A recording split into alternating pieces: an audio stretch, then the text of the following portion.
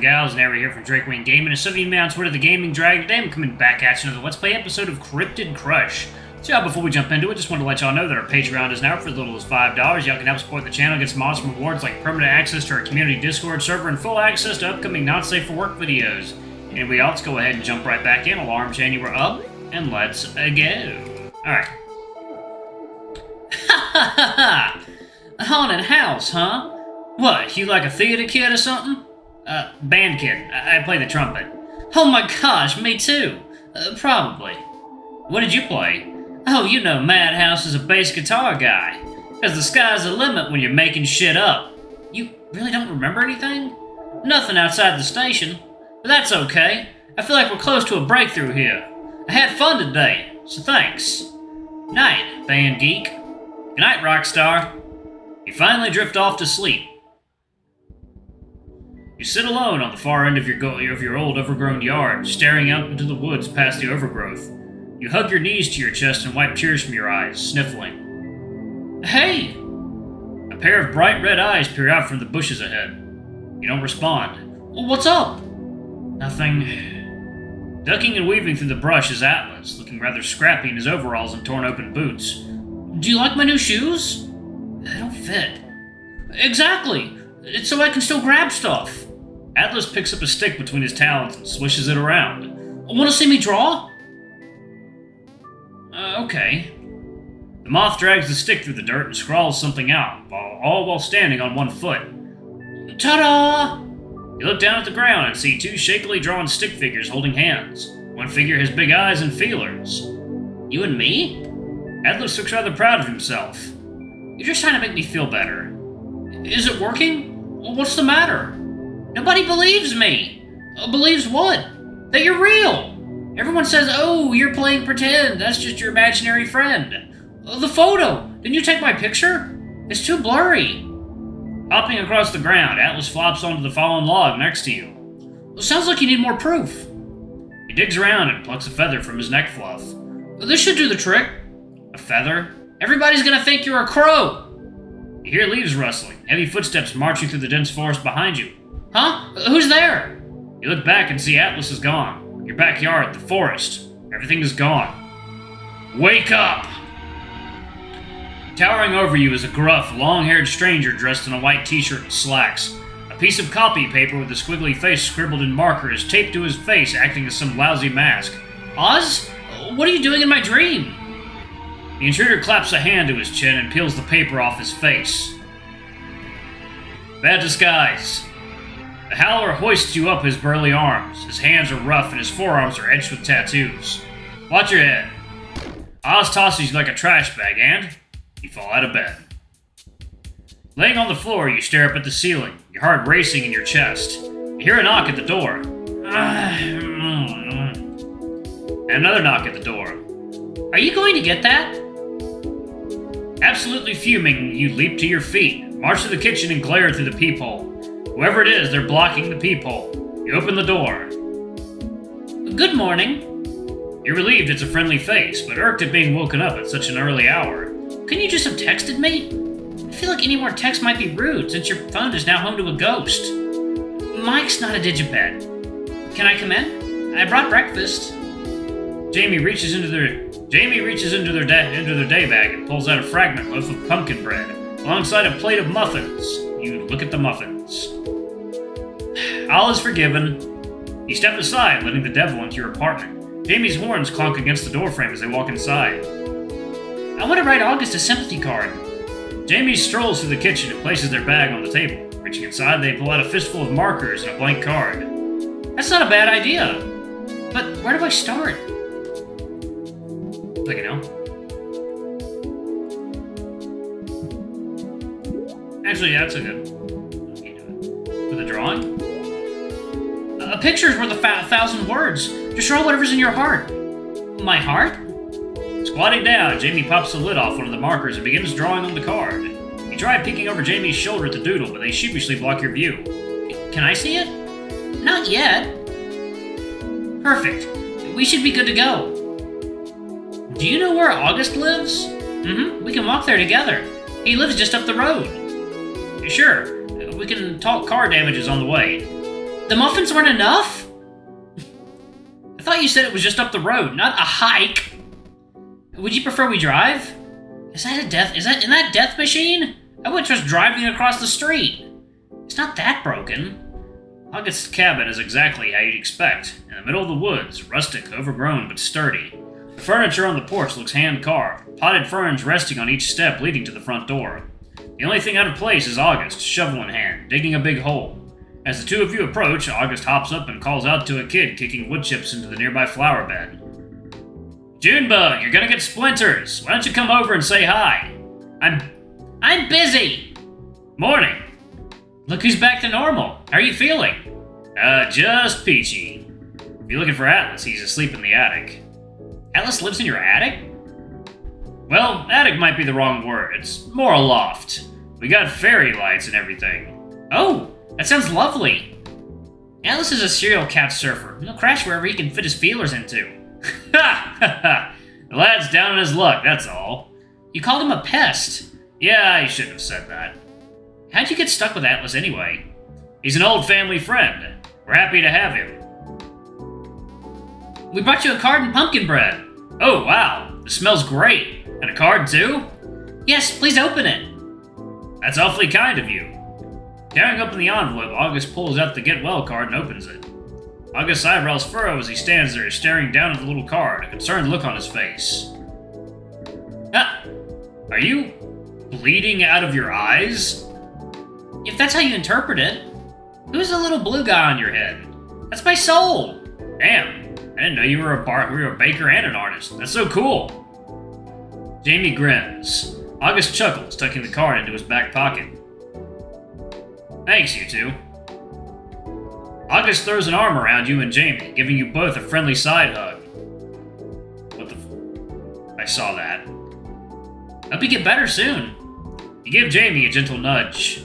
Yeah! Jamie jumps and angrily looks around, only to realize it's a puny red-haired girl yanking on their tail. She looks up at Jamie and asks, Is that a mask? No, it's my skull. Is your brain in there? It should be. Can I see? I would die. Hey! Hey, rascal, this is my daughter, June. Did you know octopuses have 9 brains in their arms? June kicks the devil's shin. Tag, you're it! She runs off, yelling and flailing her arms around. What? I'm sorry for scaring you. Have you ever played tag? You're supposed to chase her around. Yeah, it's all in good fun. Okay, sure, that sounds easy enough. Yes, let the devil chase the tiny little child. I can have fun. No, Jamie, no, God. I have bad feelings about this. He'll be fine. Glancing at the large shovel August is leaning against, you raise an eyebrow. There's no shrubs or saplings around needing to be planted. What's with the hole? So, you know, water time. Hey, y'all, and we are back. Alright. I'm doing some yard work. Uh-huh. I find it relaxing. This feels like a werewolf thing. I'm certain it's a normal human thing. Maybe if you're a grave digger. Grave digger? August tumbles into the hole. Get a load of this beefy boy digging around in the dirt. It's great to meet you, bud. You're haunted? Double haunted, actually. And you're okay with this? For now, at least. I can't believe a werewolf's fallen for me. Did I come on too strong? August hoists himself up out of the pit, rubbing his back while he winces. Oh no, I got the message. August, meet Madhouse Mike. He's alive. Like the radio guy? I'm a ghost in need of a man with a shovel. Wait, you remember me? Vaguely, but that paranormal stuff makes me queasy, so I try to avoid it. That's okay. It's not for everyone. 1 sec. Junebug, time to get ready for school. June, no biting. Help me! What is your plan exactly? You're gonna find my body in my hat, too. That bastard's gotta have it. Mike, that feels wrong. Is this really how you'll find closure? Sure, if closure involves shovels and felonies. We're not doing that. Fine. I'll do it myself. Give me your phone. I'm not giving you my phone. Okay. Look, Mike, I know you're desperate, but you can't force people to do what you want. Like drinking poison.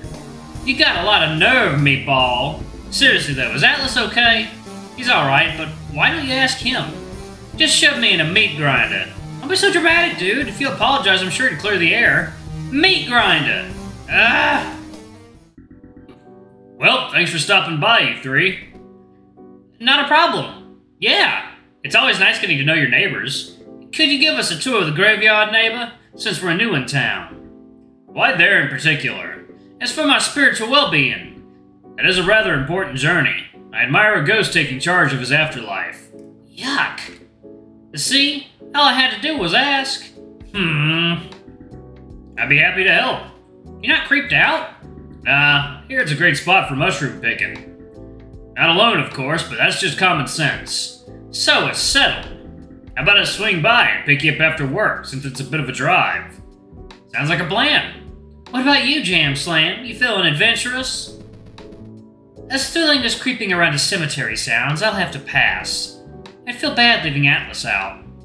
You decide to take the long way home. When you're walking home, you spot two figures, recognizing one as Goatman, who's pacing around. I wake up to find half my zucchini patch has been chewed to bits. Some hooligans have been ransacking my garden. Oh. Sounds like a giant woodchuck. The second figure is a tall woman dressed in a nautical blouse. A woodchuck? Wearing a hat and wearing a coat and trousers? Says the talking goat. Unrelated. You stroll into view, catching the goat man's eye. She greets you happily while the woman looks on.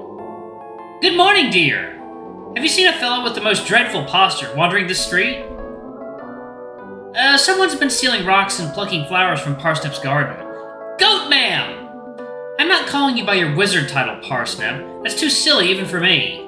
It's endearing! You don't see me wandering around calling myself human, ma'am. That's because you're not a creative person. Uh-huh. So, have you seen him? Thank you. Man, I just love the character designs in this game. They're so colorful. Sounds familiar. I did stroll by a guy skipping rocks yesterday. Into the river? You think back to the stone Robbie gave you and frown. Still in your coat pocket. Can you steal rocks? Maybe. Yeah. Noted. The woman holds her hand out for a shake. I'm Tessie. It's nice to meet you. You reach out and the two of you shake hands. Her grip is firm but gentle. Robyn! Goat ma'am! Tessie chuckles. I'd better get going. You should swing by the lake sometime, and let frog legs know. Purple lupine flowers are my favorite. Ha! Tessie smirks and gives Goatman a big pat on the back before sauntering off on her merry way. Hey, wait a second. What is it, dear? Never mind. Now where's your ghostly companion? I do hope those pamphlets were helpful. Ah, yeah, thanks. Meanwhile, face down in the dirt is a self-proclaimed frog prince, sprawled out like he's giving the earth a hug. A lone zucchini rests within his claw's reach. A weapon, perhaps? This is starting to feel like a crime scene. Hey, you okay? Craning his head to one side, Rob opens his glossy fish eyes and squints up at the bug staring down at him. What do you mean an amphibian? He looks more like an amphibian. Maybe he's overheating. Atlas reaches over and touches Robbie's fluffy hat. The fishman doesn't budge. He plucks the hat off the fishman. Robbie rips the hat out of Atlas's grasp and plops it onto his head. What are you doing? I thought you were dying. Are you alright? Oh. I tripped. See these webbed feet? They're shit. I'm like an ugly featherless penguin. Rob straightens up before slouching back down again. I hear you. All I've got are these wings and chicken legs. He eyes the Mothman and frowns. So, you're a cosplayer. What? Because that's one striking interpretation of the Mothman. Wasn't he some sensationalized hoax? But hey, whatever sells bumper stickers. You can't sling words like that around. Hoax? Yes, it's insulting. I'm standing right here. I stand up straight. So it's not a costume. Whoa. Have you been living under a rock? Alright, y'all, I'm gonna go ahead and pause it right there. I gotta get back to work. Thank you all so much for watching. Don't forget to like, comment, subscribe, ring that notification bell, and don't forget to check out our Patreon if you can. It always helps. Anyway, I love you all. I'll see you all in the next video. Bye-bye!